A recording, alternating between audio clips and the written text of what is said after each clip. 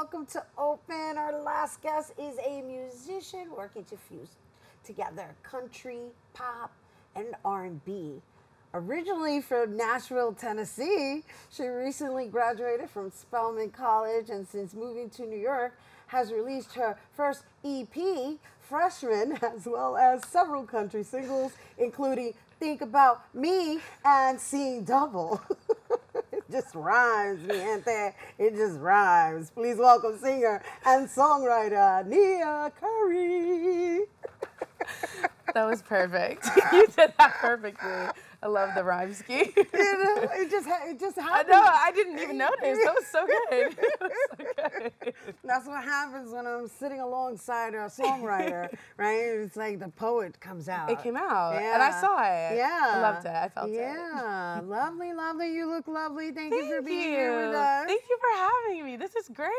It's wonderful, especially with this new breakout that Beyonce has done. Loving it. I am loving it. I'm so excited for March 23rd. It's on my calendar. Yeah, I'm but waiting you for know it. what? I'm more excited about you. Because that's going to open up a whole nother thing for you. I know it exists already, but on a different level. On a different level, for sure. It's very exciting, very nerve-wracking. I think that we will be seeing a genre of music that we haven't ever seen. And it's nice, you know, there's so many different variations of country and pop and R&B. So I'm excited to see where this goes. Yeah, me too. You know, and then there's this also holding on to your roots, right? So you're originally from Nashville, Tennessee. Yeehaw. But you're here. What? Till I die. That's like foreign language to us here in the Bronx. I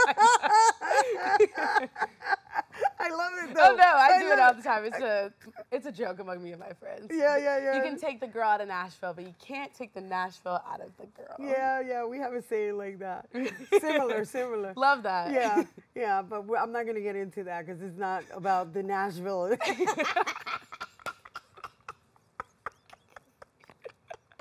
Because, you know, in New York, we're rough. It's like, well, you could take the girl out of the street, but you can't take the street out of the girl. That's right. That's right. Yeah. It's kind of similar, not a little. If you look at it, a little different, it is.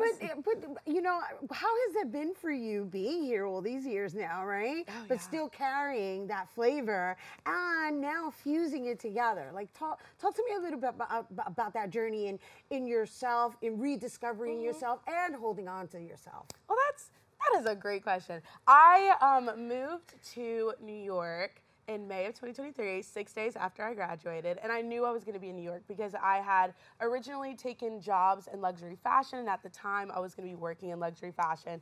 Great time there. But I knew I wanted to be in New York. I wanted to experience so many different things, and I wanted to grow as a person.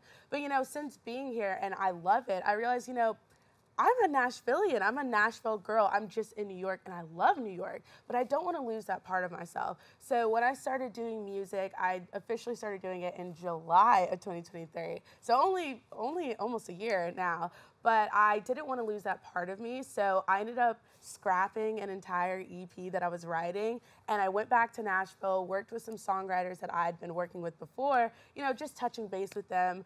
And I decided to come out with my new music, and it feels more authentic to myself. I feel like you can change your location, but you should always know who you are at the end of the day. And it was really important for me to not lose that because I just wouldn't be authentic to Nia if I threw that away. Right, absolutely, and that's what art is all about. Yeah, is being authentic. It's who to you yourself. are. Yeah. It's so personal and it's so vulnerable. And if you get up on a stage and you sing something that's not authentic to yourself, I mean, is it art? Whose art are you portraying? It's certainly not your own. Right. And you know, it's important for us to have these conversations because, you know, with this whole AI situation going on, you know, the one thing I can say that is never going to be replaceable is that authenticity. Of course, when it comes to art, that's soul. That's soul. Yeah. So that's for any of you guys out there, you know, working with the AI system.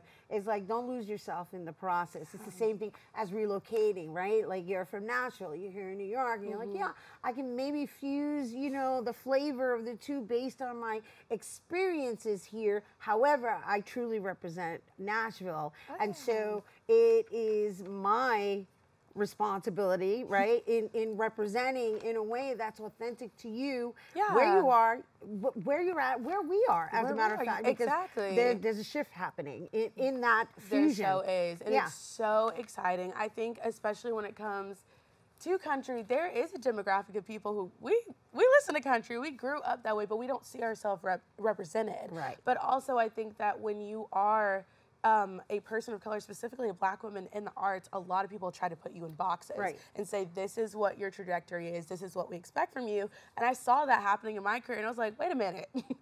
I yeehaw, I honky tonk. That's Right. like that's what I'm used Probably. to. Exactly. But I also went to college in Atlanta. I went to Right. Spelman. I was Miss Spelman, and that's a unique experience Right. because it's a HBCU, historically black college university, and the whole thing about Spelman is that we all have our own individual relationship to blackness, to femininity, and to black femininity because it's a women's college. And so we are taught day one that our experience is not a monolithic one and that there are so many ways to express ourselves. And so I would be disingenuous to how I grew up, but also what school I came from if I tried to be something that people expected instead of just being Nia. And I think that I don't lose anything either way. I am black and I'm proud, I'm country and I'm proud, you know, and I'm city and I'm proud. And that shows up in my music, you know. Yeah, no, well said, well said. Thank you. Yeah, yeah. And because, you know, it's about standing in your power. Exactly. And so just out of curiosity, why New York? New York City, okay, there were like so many various reasons.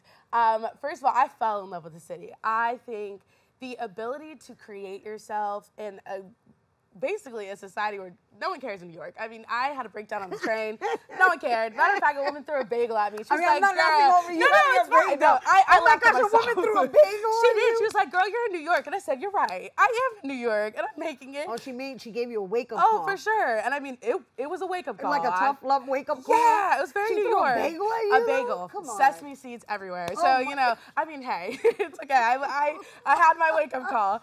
But I fell in love with the fact that this is the first time in my life that I'm ever able to figure out who I am outside of the lens of so many people telling me who I am. I think even with going with an HBCU, there can be people telling you how you should present in these spaces, despite, you know, we're extremely diverse. But I wanted to figure out who I was as Nia Curry. And I never really got the chance to figure that out. I've been in college and high school and middle school, and I was with my parents, and love my parents, are the best. If you're watching this, I love you. You're great. But I wanted to figure out who I was on my own. Second of all, there's so many opportunities in New York. Like, you can wind up at a bar and the next day you're with a producer and you're like, oh my gosh, like right now I'm recording at a place that some of the greats that I listen to, they recorded at, and I just randomly met them through a friend. So there are so many opportunities. And the food, just being honest, the food's great. Yeah, I that too, love that it. too. It's so great. You know, it's true though. It's true. Like, everything in New York is about networking. For sure. And who you know. I mean, obviously you have to have the talent, but it's about the way you navigate for sure. through Yeah. your development, right? And the opportunities are here. Yeah, and I feel like, you know, if you can make it here, you really can make it anywhere, because Yeah. everyone's passionate, everyone's talented, everyone's driven. So what makes you stand apart? And I think had I been in any other environment, I think I would have been complacent, honestly. So who are some of your influences? My influences, okay, obviously Queen Bee herself. Of course. Oh, I She's love making her. such a statement Oh, right she now. is. Yeah. I mean, I mean, she always has, Oh, but yeah, no, this she's is that like, girl. this time, it's like, It's these different. are my origins. And I love that Yeah. because the fact that in 2024 we are seeing the first black woman to chart, like top the Billboard charts for country, that's insane. That, like, kudos to her. But Beyonce and her work ethic to me is just so inspiring, and I just love her. I used to have a Walkman, and I used to listen to Listen by Beyonce on repeat. And my parents got sick of it real quick, but I was like, oh no, I'm gonna be a singer. Like, this is what I wanna do. So Beyonce, grew up on Destiny's Child. I love the lyricism of SZA right now. I love me some SZA. SOS was that album. And Yes, then, it was. Oh no, that was great. That was Yes. a great album. It was on repeat in my house. And then when it comes to country influences, you know, I love Miranda Lambert. I love Carrie Underwood. I love the women in country. They paved the way, and they did it so flawlessly. So I have so much respect for them. I have respect for Tanner Adele. She's one of the few black female country singers. She's killing it. She's only a little bit older than I am. And so that's all inspiring to see, but I'm just inspired by a lot of music. And then, you know, the rappers, love Jay-Z. That's my guy. That's my guy. Yeah, no. It's good that you mentioned some of these names because some of them are unfamiliar to us because it isn't a genre that's for sure. that we listen to regularly. Yeah. But you're gonna change that. Hopefully. Well, I really you're hope bringing so. it here Yeah. into our Bringing open it to set. New York. That's right, and we're so happy to have you and Thank you host for having me. This was great. Of course, yeah. You guys, I hope you enjoyed that, and don't go anywhere because when we return, we're going to give you a taste of what we were talking about. Nia Curry performs after the break.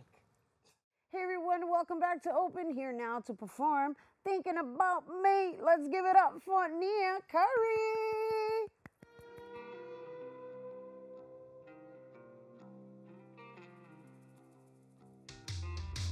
The Lord better have mercy on your soul, cause you can't outrun your feelings, but you can't outrun your thoughts. Your girl is pretty, I'll admit she doesn't have a flaw, but when you're lonely, I'll bet money she's not what you want.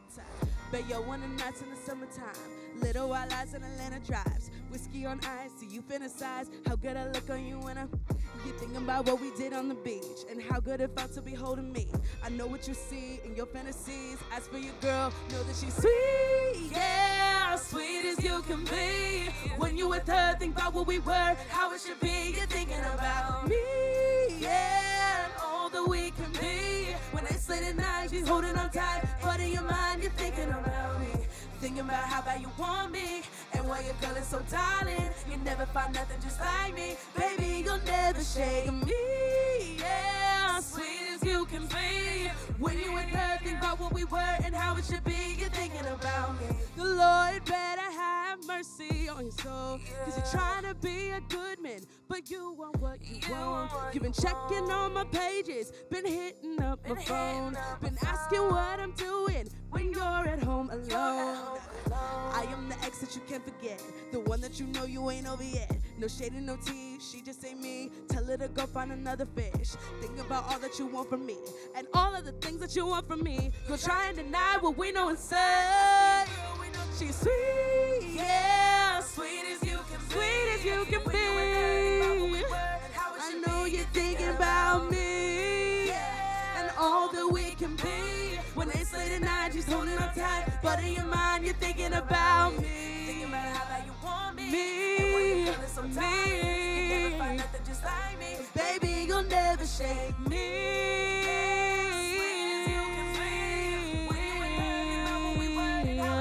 You're thinking about me. All right, once again, you guys, Nia will be performing her first ever solo show Thursday, March 28th at 6:30 p.m. at the Delancey, located at 168 Delancey Street in Manhattan. For tickets, you can visit delancey.com. And for more on Nia, check her out on Instagram at niaa.curry. Yeehaw! That's our show today, mi gente. Thanks to all our guests for coming through and to you, our viewers, for tuning in. If you missed any part of the show, you can check out this episode throughout the weekend and 24 hours a day at BronxNet.tv. I'm Rina Valentin, and from all of us here at Open, may the universe provide paz, prosperity, y amor, and bueno, happy Women's History Month. You already know.